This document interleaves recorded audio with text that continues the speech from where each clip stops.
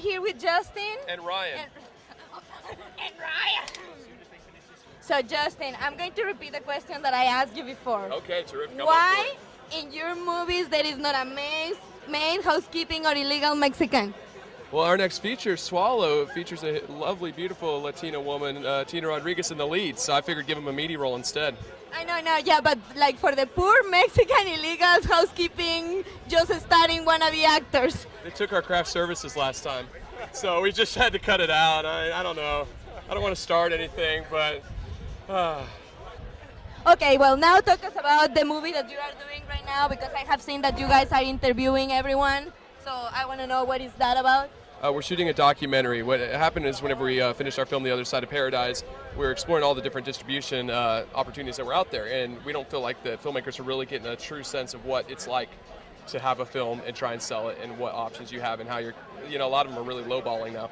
So we said, okay, we're going to take the film on the road, shoot it 30 days, go around through all these different cities on the road with the 86 wagon that was in Other Side of Paradise, and really trying to explore every option we can to try and find an audience.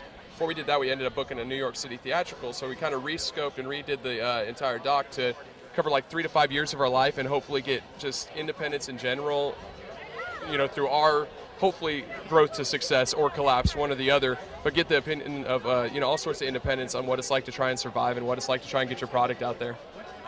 Born and raised, it's like every film we've made has been made here, in addition with some other places that we shot, but I mean, this is the base of it. That also takes your community to embrace it and help just really nurture young artists, and that's the most important part, and let them know they have a place where they can make a film and they have the support and collaborations and blah, blah, blah, but money's also big too.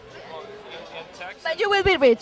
Texas is larger than most countries, so the topography is varied more than any other state, I mean, you can really film just about anything except for an iceberg, and, Yeah, you're right. And they are gonna hire me as their maid. Whatever. I'm actually gonna CGI like 10 of you in the same shot, so.